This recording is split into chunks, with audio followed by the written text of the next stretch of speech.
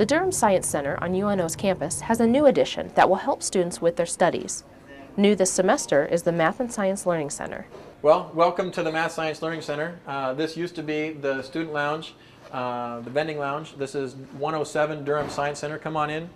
Dr. Dana Richter-Egger is the director of the center and feels that it is a helpful resource for students needing assistance. But really the singular mission of the Math Science Learning Center is to help students be more successful in math and science. All the sciences, geology, chemistry, physics, computer science. You should be able to come here and get the help that you seek. The Math and Science Learning Center is primarily set up to assist students in 1,000 and 2,000 level courses. Whether a student needs help with a tutor one-on-one or a group study session, there are usually 5 or 6 drop-in tutors available. Whether it's math, biology, or chemistry you might need help with, UNO students need look no further than Durham Science Center's newest addition, the Math and Science Learning Center. For the Omaha News, I'm Linsey Carsey.